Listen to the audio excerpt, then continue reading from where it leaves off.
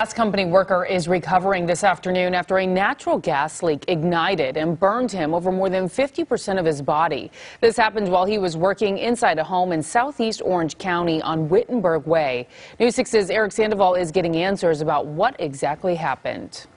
Right now, emergency AmeriGas workers are here. They are actually gathered inside this house to figure out exactly what happened here. I've been talking to fire and gas officials, and they tell me that the gas inspection was going on inside as part of a real estate deal. Now, gas crews spent the afternoon with the doors open on this house. They were trying to air it out as much as they could, trying to get rid of any fumes that may still be inside. This is a brand new high-end subdivision, and gas trucks are all around this area. Nobody has ever lived in this house, though. It needed to pass inspection before anybody moved in. Orange County Fire Rescue crews say the worker was near the stove inside the kitchen here when a gas leak somehow ignited and created a flash fire inside the home.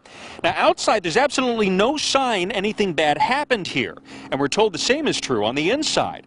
But that flash fire was enough to expose that worker to searing heat, enough to send him to Orlando Regional Medical Center as a trauma alert.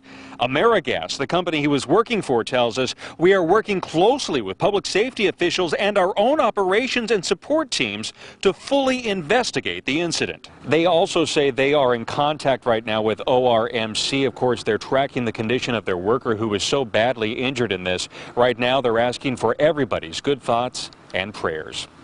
We're in East Orange County. Eric Sandoval, News 6.